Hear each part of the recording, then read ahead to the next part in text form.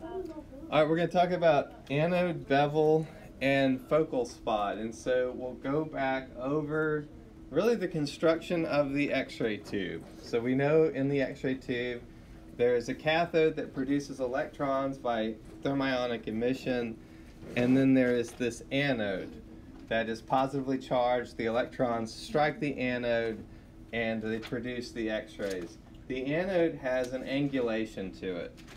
And that geometry, that angle, we're basically using to create something like a bank shot.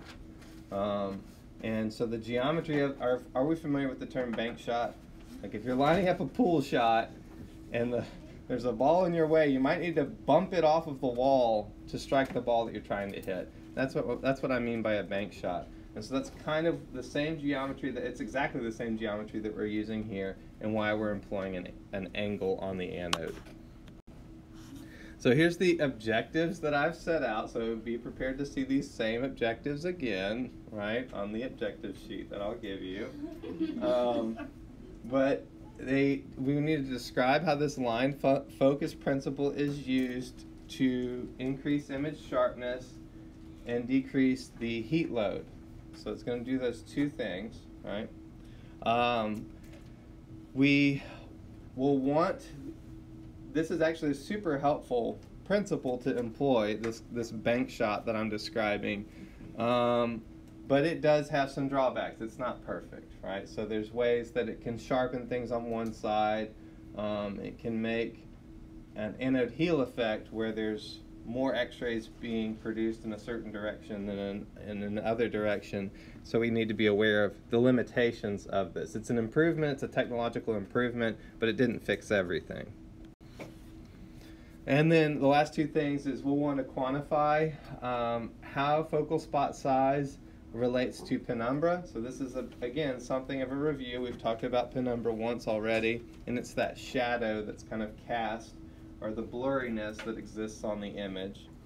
And then we'll finally talk about why this focal spot size is considered kind of the controlling factor for image sharpness, right? Are there other things that influence image sharpness? Yes, but we're going to mostly just focus on focal spot size. And so I can't stress it enough because there's a common point of stumbling here, right? And it has to do with all the warm-up procedures you've ever done in the lab, right? Which focal spot size have I said do the warm-up procedures on? The large focal spot size, right? And the only reason for that has to do with, like we experienced earlier this trimester, you could potentially blow the tube out if you have too much heat on that small focal spot size, right? But there are tubes, particularly tubes that are used in interventional, like in cardio cath, that are using a really small focal spot size and they have a high tube heat load because they're running those fluoro machines for hours tracking where the catheter is going through the heart. So what I'm saying is, just because we have this heat limit problem does not mean that focal spot size in any way influences technique. It does not affect technique. It does not affect things like mass. It does not affect things like KVP. It just affects tube life. Good job. It just affects the life of that tube, right? So primarily though, and the reason I'm stressing that,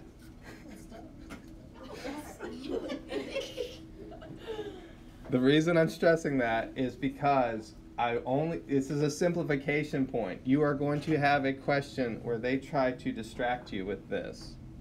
And all you need to know about focal spot size is it's only affecting image sharpness, period.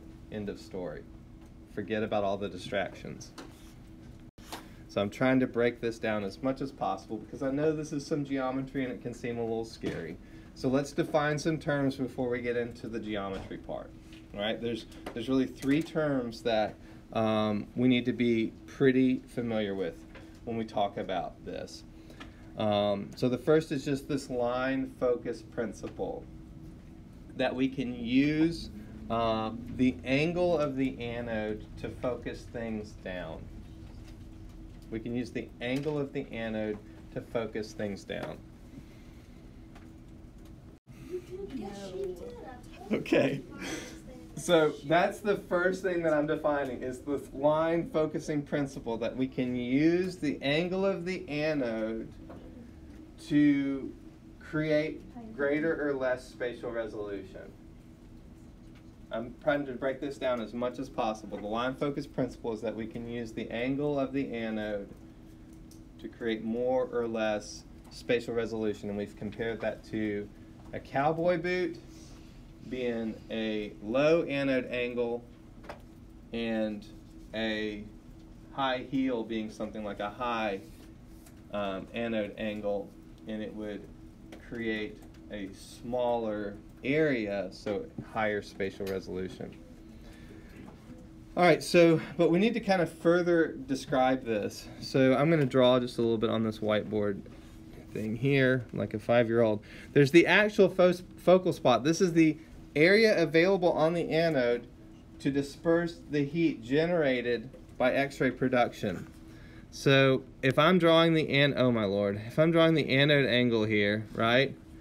The actual focal spot is this actual area from here to here on the anode, right? Where all the X-ray interactions are happening and the heat is being dispersed. That's the actual focal spot. Then there's the effective focal spot. This is the area that we have of X-rays exiting the anode. So you can see in this case it's smaller. I should have drawn that a little bit more exaggerated, but it is smaller than the area that's being struck on the anode. Right? So here we have electrons, right? And over here we have X-rays exiting. This is really hard to write with my finger on.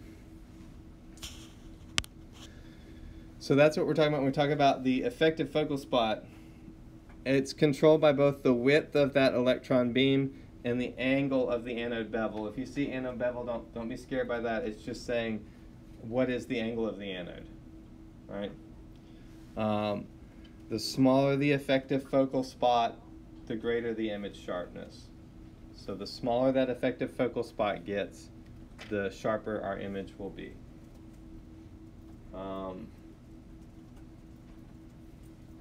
And then finally, the effective focal spot size is made smaller than the actual focal spot size by decreasing the anode bevel angle. Right? So when you see that, I've compared it to the high heel shoe, right? That it has a decreased anode bevel angle. So you may be wondering, well, how is the anode bevel angle decreased, right? Well, if I were to draw these two angles up here, so, oh, I lost my little drawing function.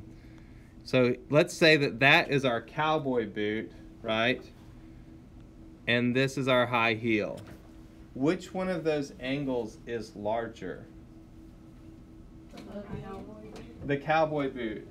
This is a bigger angle measurement here than right here. That's all that that's referring to. Okay? Now, one thing that I might add, okay, just so we don't get, I don't want us to get lost in any of the terminology here, because terminology is really key to this. And even if we're still struggling to understand this focusing principle, that's fine. If we grasp these terms, we're doing well, right? So the last thing I don't want you to see a different term and get thrown off. I'm going to draw you a picture of the anode now as if I were an electron flying towards it, right? If I was an electron flying towards the anode, it would look like a giant circle, right? And what I'm flying towards is one particular place on the circle, right? But you'll notice there's this track, and so we sometimes refer to that as the focal track, right? What is the focal track? Well, it's, if you can imagine, it's the entire area on the anode that electrons might be attracted to. I think about it as being something like the groove in the record, right, that the needle's running on. The needle's only in that one place at one particular time on the record. That is the focal spot, but that entire track is playing the song. If you're walking with me on that. So don't get thrown off by that additional term. The focal tract just means that entire area around the anode that's designed to produce X-rays.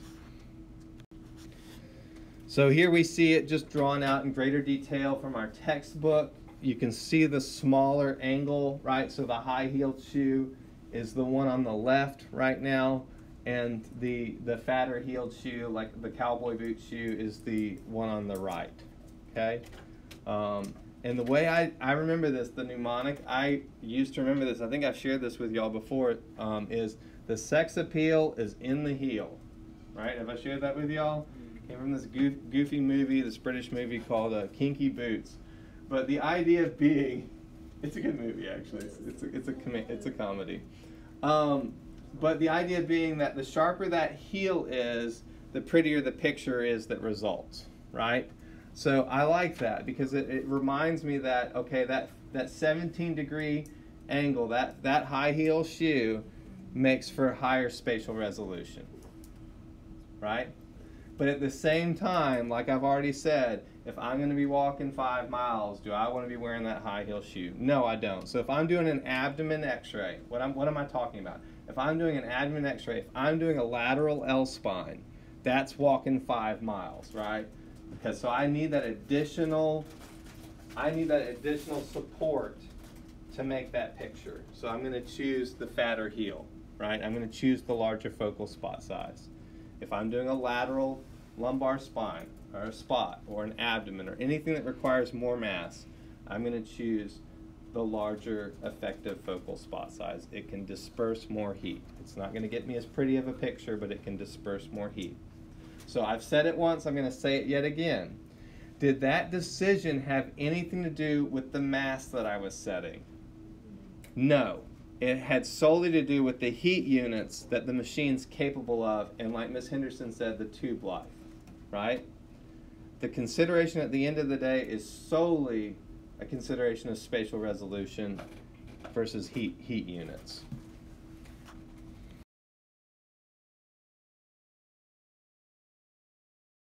Is that even a question? Okay. Now let's talk about what's actually projected, okay? Because unfortunately, the x-rays don't follow the nice, neat lines that I drew with the extension cord, right? They go off in funny directions, right? So if I could look up at the actual focal spot now from the image receptor, right? What would I be seeing? Well, what I would see is the area, like I've already said, it would appear smaller than the electron beam. Like it would appear smaller, right?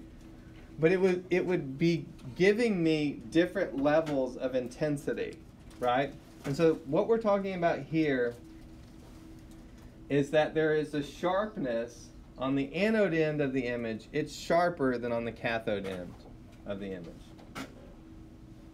So it's sharper on the anode end than on the cathode end. And you can see that right here, right? If I were walking, if you could imagine me being a tiny person, and I'm looking up towards this effective focal spot size. From this angle at position number 4, it seems pretty big, right? But as I get to right here, it seems super small. Like it almost looks like a point at this point. And so you can see the sharpness has improved, right? The further underneath the anode I've gone, right? So another way of saying the same thing is that there is higher spatial resolution on the anode side of the X-ray tube than on the cathode side of the X-ray tube. There's higher spatial resolution on the anode side of the X-ray tube than on the cathode side of the X-ray tube. And this just goes back to that projected focal spot. Considerations related to that. And this feeds right into the anode heel effect, right? So this is now a variation intensity. What I was talking about in the last slide was a variation in spatial resolution. but it maps directly onto this variation in intensity. That on the anode side of the X-ray tube, there is lower X-ray intensity than on the cathode side. And the mnemonic that people generally use to remember this is fat cat. That you want the thicker part of the patient on the cathode side of the X-ray tube. And most room design is done to accommodate just that.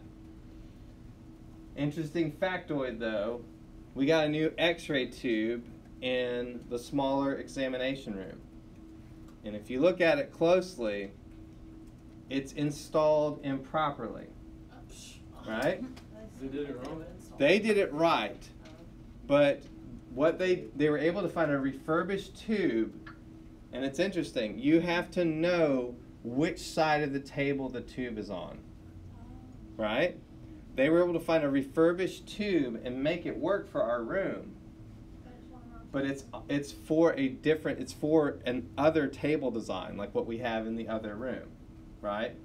So when they installed it, the cathode side, I'll show you all this here in just a second.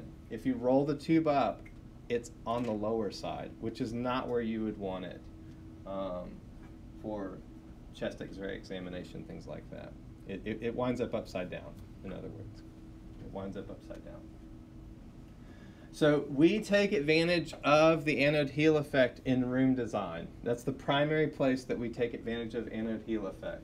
So just know, the way that I generally try to remember this is, again, fat cat, you want the cathode side on the larger side of the patient's body. For the most part, that translates that if I'm doing a chest X-ray, the anode side should be pointing towards the ceiling.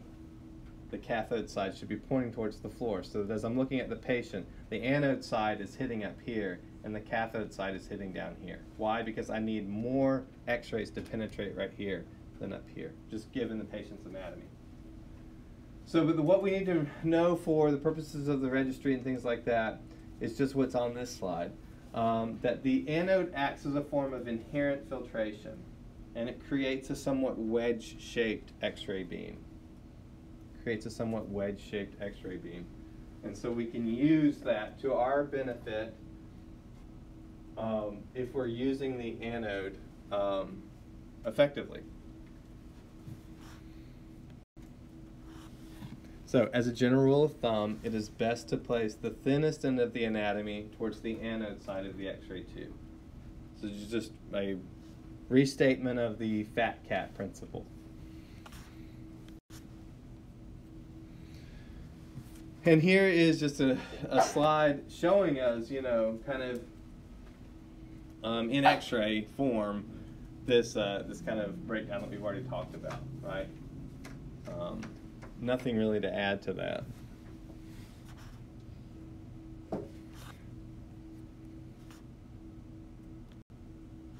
Okay, focal spot size.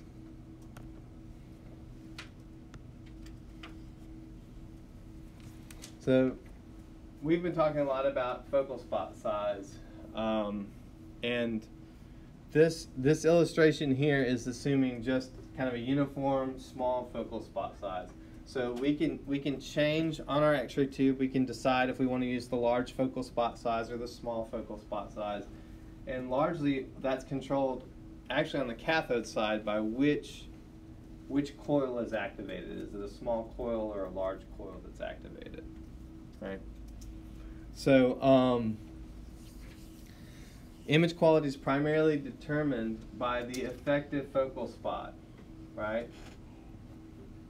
By what's exiting off of the X-ray tube after it's hit the bank shot or whatever. So focal spot size is the only technical factor that exclusively affects image sharpness. So if I'm doing an orthopedic study of someone's hand, I want the small focal spot size. Why? Because it has improved spatial resolution. I can see a little tiny fracture, right? The smaller the focal spot size, the sharper the recorded detail. But like I've already kind of stressed, a larger focal spot these are capable of withstanding a higher tube heat limit. Right? So it's not that I wouldn't like high spatial resolution on a lateral L spine. I would love high spatial resolution on a lateral L spine. I just am up against the constraints of the technology, what the technology is capable of withstanding. So this focal spot size is directly proportional to penumbra. And you can see penumbra here from our textbook in two comparisons. Nothing changes. If you notice on these drawings, the SID is not changing, the OID is not changing, the SOD is not changing. The only thing that is changing is the size of the focal spot. And when the focal spots change from a small size to a large size, what happens to this area here that's the perceived edge? It's getting bigger, right? When I went to the large focal spot size, this area here, the area of the penumbra, increased. And that is unsharpness. By definition, that area of that shadow results in blur on the image. The only area that's a true shadow is what we call the umbra, right? Interestingly enough, focal spot size does not affect image magnification, shape distortion, exposure, right? It is not affecting exposure. I've said that a lot. It does not affect contrast. It does not affect noise. It is just influencing sharpness, and what we can actually measure is unsharpness. It's affecting this size of the penumbra. So one way to think about this is the umbrella versus the rain cloud way of thinking about things, right? The umbrella versus the rain cloud. We've had a lot of rain recently. The umbrella, the area that your body is protected from the rain, right, is the area underneath the umbrella. That is the umbra of the image, right? It's the umbra of the image. So if you imagine the little rain droplets being the x-rays that are coming towards you, right? And the splash that's coming off of the umbrella. That splash we're going to call the penumbra, right? The area that's not actually covered, but there's like that blurriness there, where there's splash coming off of the umbrella. So what would change if the rain cloud got bigger? If the rain cloud was really, really big, what would happen to the area of the splash? It would be much bigger, right? In fact, some of it would even invade in on the area that's covering me. I might start getting wet even though I'm standing underneath the umbrella, and that's happened to me a lot this week. Versus if I had this little tiny cute rain cloud here, right? Little tiny rain cloud that's actually smaller than the area of the umbrella, right? What's going on with the splash? Yeah, there may not be any splash coming off the side of the umbrella at all, right? So that would be that decreased area of penumbra. Just a different way of thinking about it, maybe a little bit more practical, I don't know. And the final thing I'll say, because I've helped a lot of girls down the stair at graduation, is as much as the sex appeal may be in the heel, those shoes are damn dangerous, right? Like, orthopedic surgeons probably have some kind of money in this whole high heel shoe racket, right?